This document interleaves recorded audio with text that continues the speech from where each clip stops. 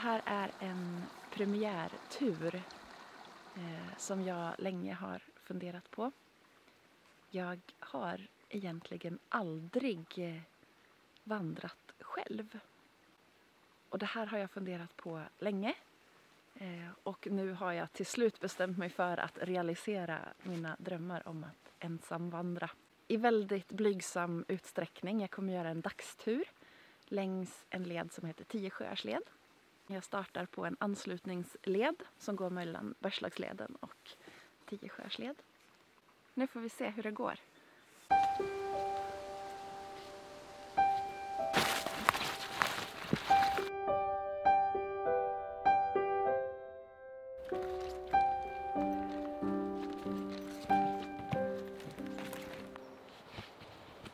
Hela Kilsbergen är fullt i såna här stora block. Inlandsisen har verkligen möblerat det här området. Det finns också skrivet att det ska finnas ett jättestort block som kallas för Storsjöblocket. Så vi ska leta runt lite grann och se om vi kan hitta det.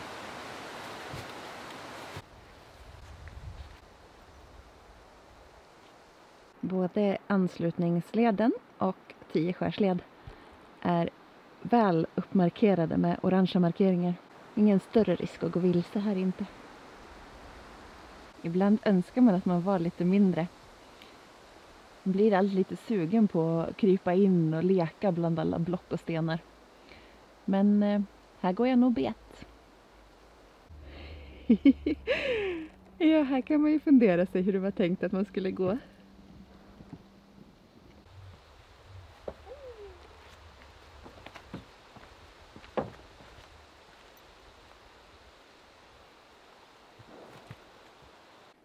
Ja, då svänger vi väl höger, som skylten säger.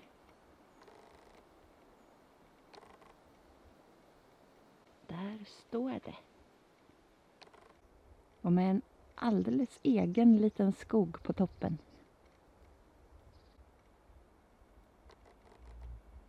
Kanske dags att ta sig en liten fika.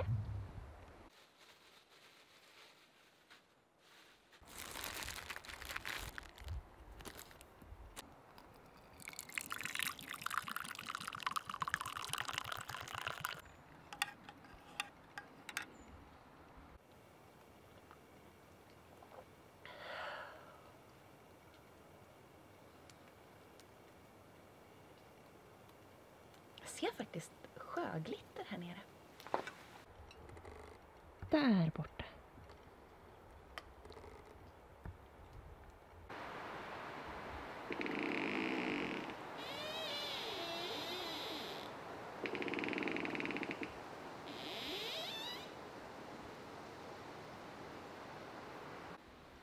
Nu börjar nästa etapp. Jag lämnar anslutningsleden till Bergslagsleden. 10 skärsled går förbi 10 sjöar, som namnet säger. Och den är 11 kilometer lång. 10 skärsled, den sköts av Karlskoga naturskyddsförening i samarbete med Karlskoga kommun. Och då är det ju ganska passande att leden börjar vid Svinsjöstugan, som är Karlskoga naturskyddsförenings stuga. Stora och lilla Svinsjön, de är fiskesjöar och det är alltid mycket folk ute och fiskar där. Jag tänkte att jag traskar förbi de här fiskesjöarna. Det känns lite obekvämt att hålla på och filma när det är så pass mycket folk som är här och fiskar. Nu går vi. Nu har jag passerat Stora och lilla Svinsjön. Och jag har passerat alla pannor som rynkas i djupa veck över vilket är det bästa draget för att fånga storfisken just idag. Vi har varit här en gång tidigare. Vid det tillfället då gick vi till Hjortelmossen och Hjortelgrottan. Om jag lyckas få till det så kommer det en länk här uppe till den filmen. Men nu fortsätter vi mot Angsjön och på 10 skärsled.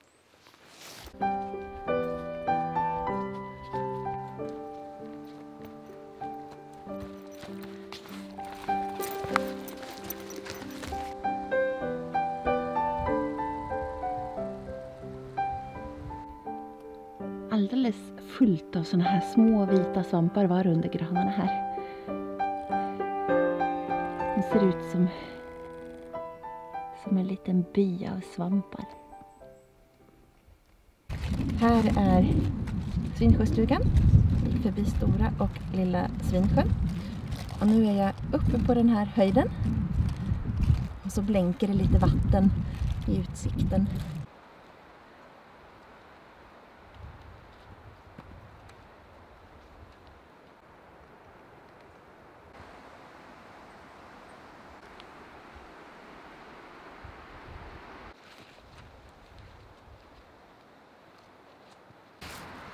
Ja, jag sa tidigare att det är ju omöjligt att hitta fel eftersom det är så fint markerat.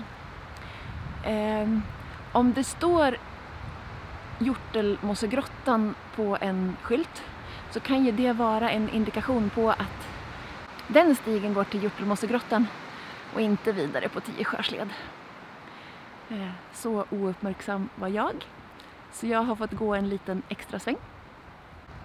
Nu är jag högst uppe på höjden igen och 10 skörsled går vidare neråt åt vänster när man kommer från det här hållet.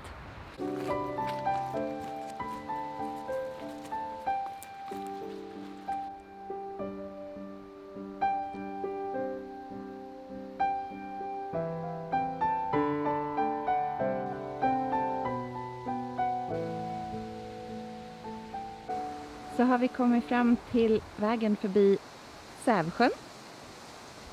Sävsjön är den 3:e sjön längs den här leden.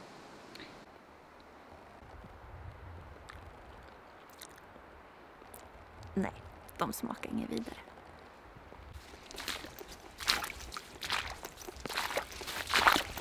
Det där ser väl ut som en fin lunchpausplats.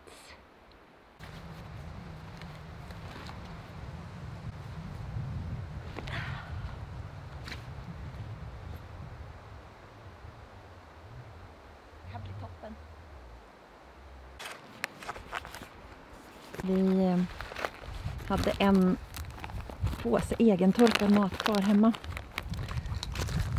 Jag tänkte att jag kunde äta upp idag.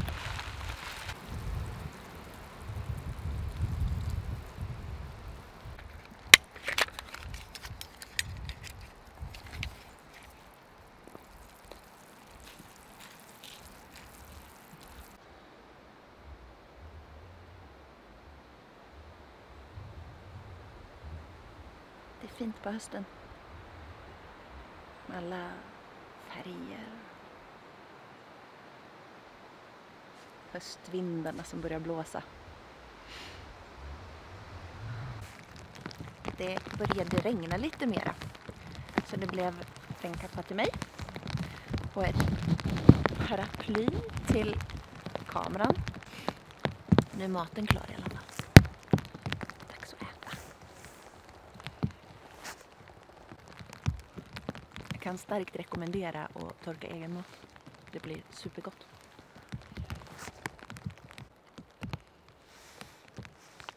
Ni behöver ju inte vara med och titta hela tiden när jag äter. Ses sen.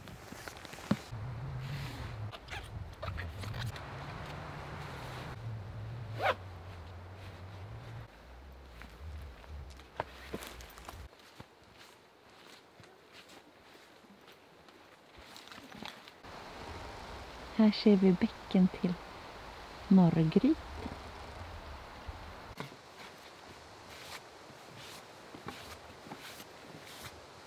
Nu är vi vid Norrgryten, 4:e sjön. Norrgryten har ett vindskydd, jättegulligt litet vindskydd. Här har vi varit flera gånger, för det ligger så bra till om man vill ta med sig barnen ut och de inte vill gå så långt.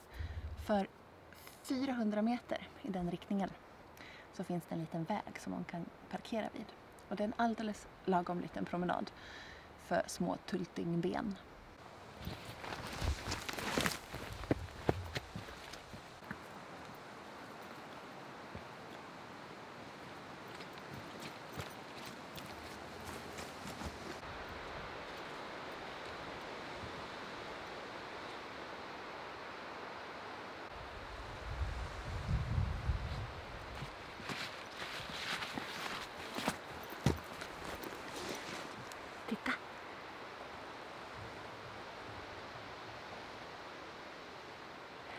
bara några stycken precis längs stigen.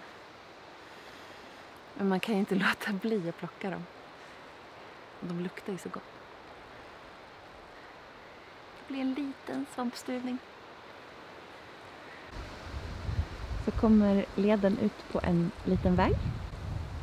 Innan vi kommer fram till lilla och stora Brässingen. Den lilla Brässingen skimrar där mellan träden i skogen. Medan leden tar av från vägen. Och in åt andra hållet. Och en bit in från stigen så skymtar vi stora Brässingen också.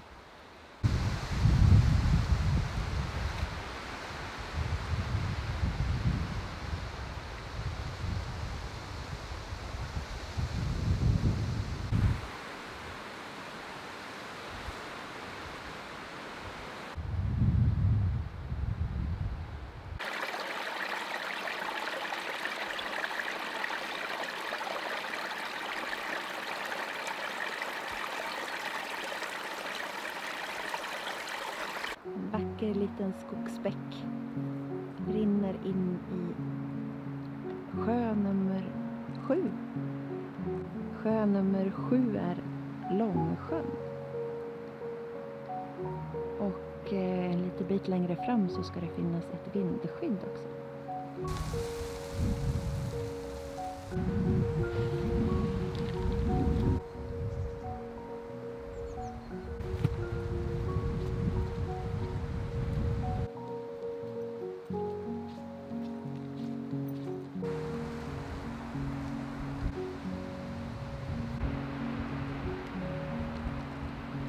Så har vi kommit till den 8:e sjön, Lilla Lysingen. Det blåser sådant nere vid sjön så jag har gömt mig bakom ett av de här fina flyttblocken. För det är dags för lite fika. Te.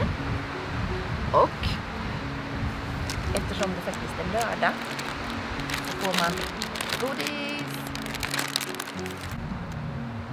Skål!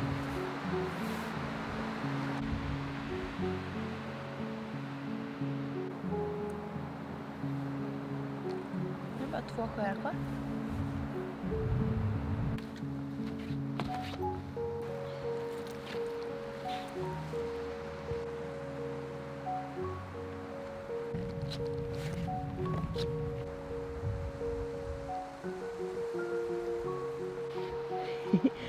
Här var det som att gå genom en julgranslabyrint eller något.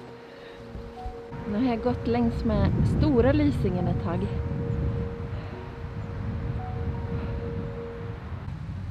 Här bakom mig så har jag Stora Lysingen och Angsjön. Det blåser så mycket så jag får prata lite här där det lät. Där det står att 10 sjöars led är 9 kilometer lång. Då slutar den här. Men man kan fortsätta och göra en 11 kilometers tur. Och då fortsätter man längs med Angsjöleden.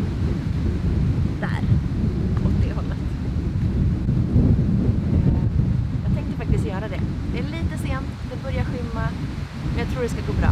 Det är 2 kilometer bara. Så jag fortsätter.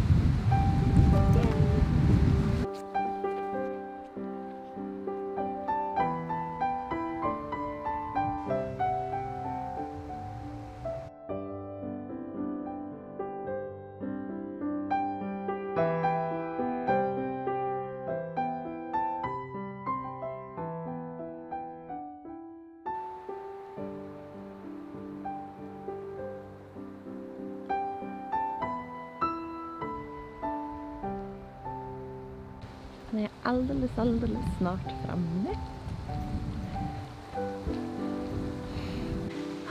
Det här känns så kul. Jag har gjort det.